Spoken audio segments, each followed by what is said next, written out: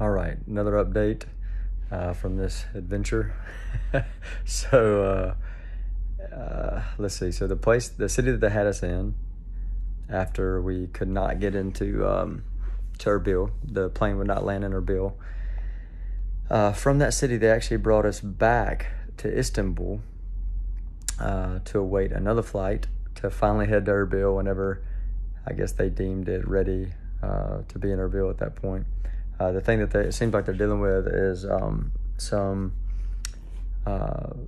drone and bombing attempts and stuff that happened on the U.S. military base there close by, near the airport, and so they shut it down for a while. So the place right now, so we're back in Istanbul, and then we're looking to take a flight out at midnight or sometime tonight.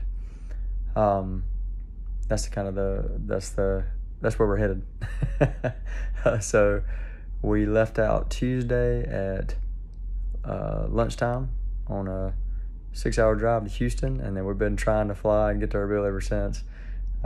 We brought some change of like shirts and stuff, but for the most part, we got the same clothes on for a few days. So we're doing all right, but we're not smelling our greatest.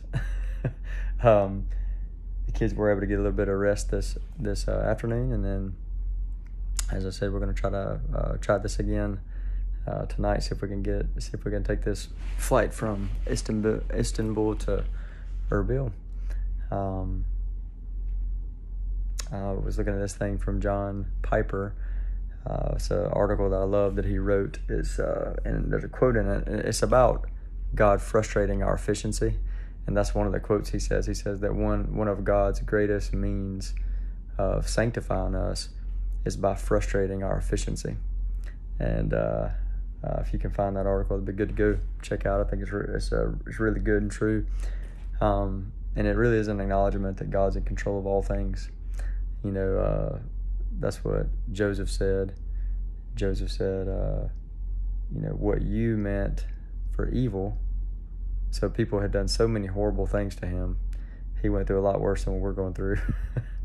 and he says, what you meant for evil, God meant it for good. And I think that's a sweet acknowledgement of his sovereignty. And we know that one of the ways that God sanctifies us and causes us to call out to him and lean on his sovereignty is by frustrating our efficiency, so we can trust him even in those moments.